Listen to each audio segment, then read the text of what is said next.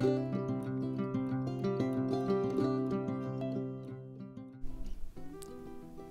guys, today I am going to talk about plants that do well in low light conditions.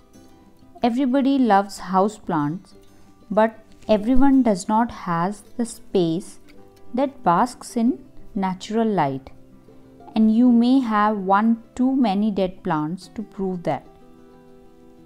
But that does not mean you have to give up indoor plants for good.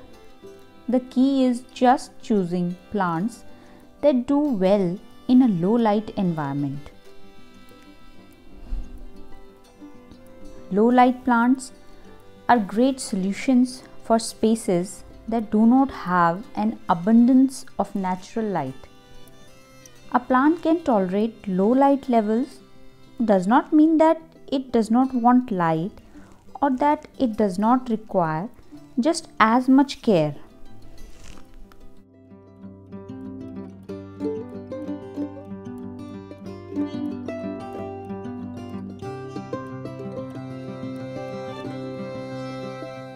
For more such videos, please subscribe my channel and hit that bell icon. One should keep in mind these things before placing your plants in low light areas.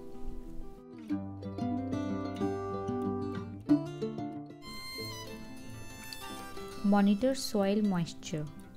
Less natural light for plants also means less solar heat to dry out the soil. Plant needs to dry out between waterings.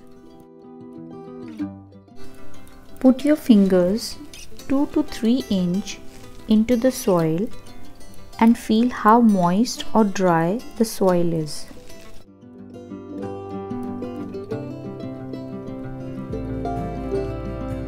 Dust can affect the little amount of light that the plant is getting.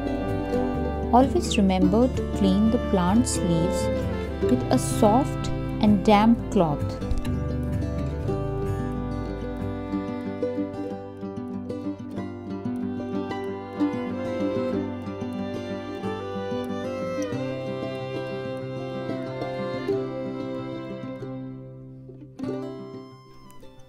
Check monthly for pests before it spreads to other plants.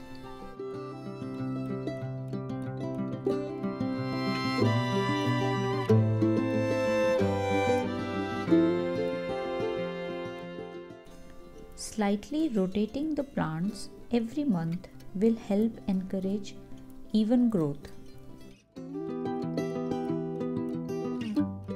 Low light plants do not require as much fertilization.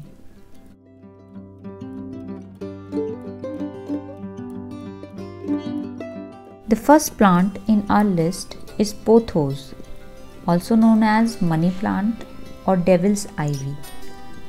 They are nearly indestructible and do well with neglect. They are great at telling you what they need, and the leaves will often wilt when the plant needs watering. They require low to bright indirect light. I have 3 to 4 different varieties of pothos. This one is pothos neon or golden money plant.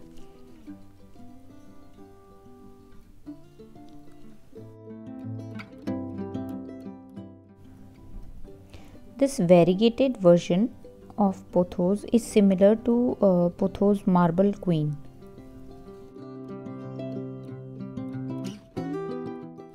And the other I have has dark green colored leaves. This one is slightly variegated. ZZ plant. It is one of my favorite plants. They will actually grow somewhat well with typical household or office lighting and have roots similar to a succulent, allowing it to go longer periods without waterings. They are great plant for beginners or those who are not home very often. these can thrive on neglect. Just make sure to water once a week and let the soil dry out between waterings. They are toxic to humans and pets if ingested. They thrive in low to bright indirect light.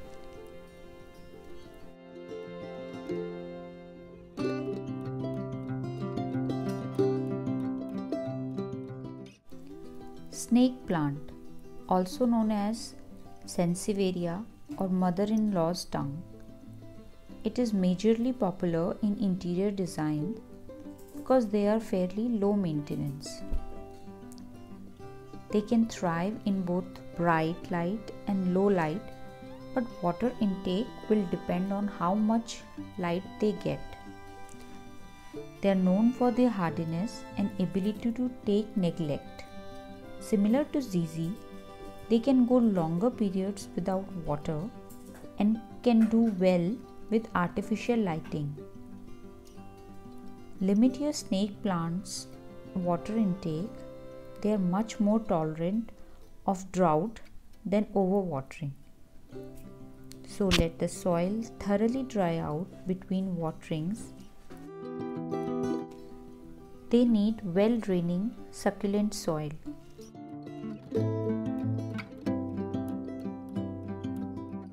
Rubber plant or Ficus elastica. They are a great choice for their foliage and they thrive in low light conditions. They have the ability to grow very large and almost tree-like. Rubber plants tend to dry out quickly and require more watering than other plants, but will tolerate a little neglect if we forget about them now and then. As per NASA, rubber plant removes toxic compounds from our air.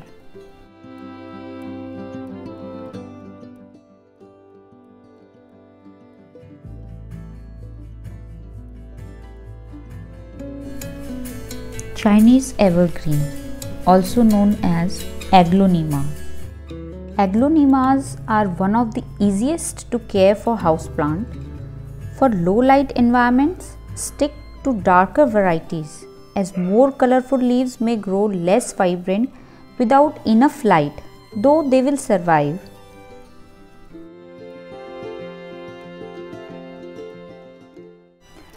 I have 4 different varieties of aglaonemas, and what I really like about them is their foliage and color variation.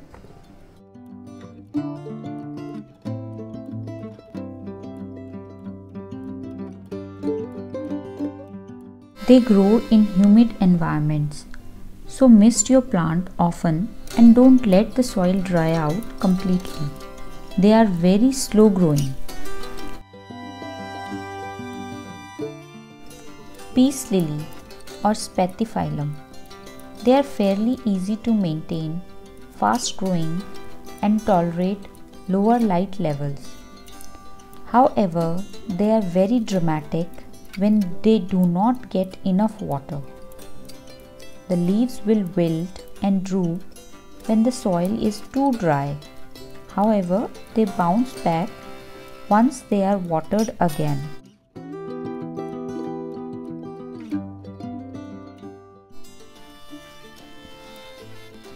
They also give flowers if kept outside. Peace lily is toxic to pets and humans if consumed.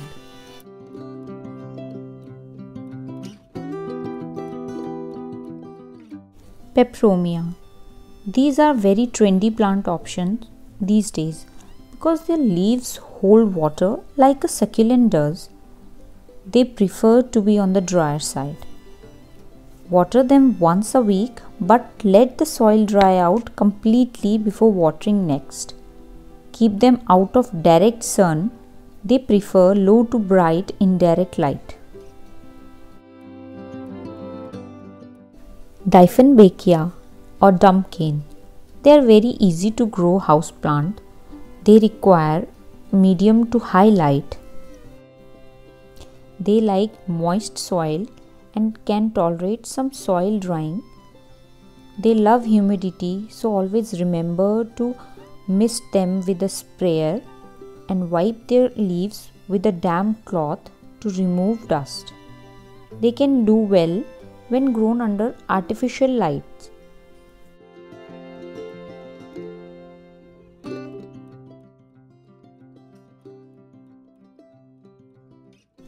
Lucky bamboo. In actual, it's not a bamboo, but it's a part of Dracaena genus. It is said to bring good luck and happiness. It's an easy plant to care, which makes it great for offices and homes. It's happy growing in soil or water. If growing in water, it should be replaced every week. If planted in soil, the soil should be kept slightly damp. Tap water is okay for bamboo plant as long as chlorine levels are low. Use filtered water if you have high levels of fluoride in your tap water.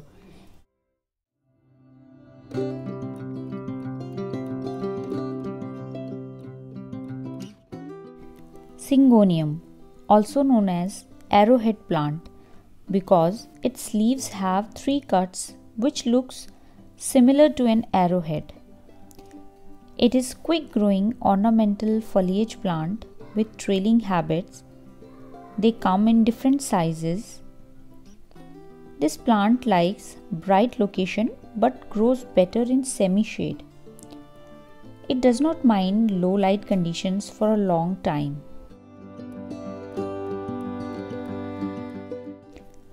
Syngonium likes hot and humid climate, and it needs moderate watering and can be allowed to climb on a moss stick. Mist your plant in dry conditions. Philodendron. Philodendron family is a pretty big one. You can find a variety of plants that grow in a range of shapes, sizes and colors. These grow best in medium or bright light, but tolerate low light exceedingly well. Water them when the soil surface dries. They don't mind if we forget to water them now and then. We typically don't need to fertilize them much. Just feed them once or twice a year in spring and summer. They are a good air purifier and super easy to grow.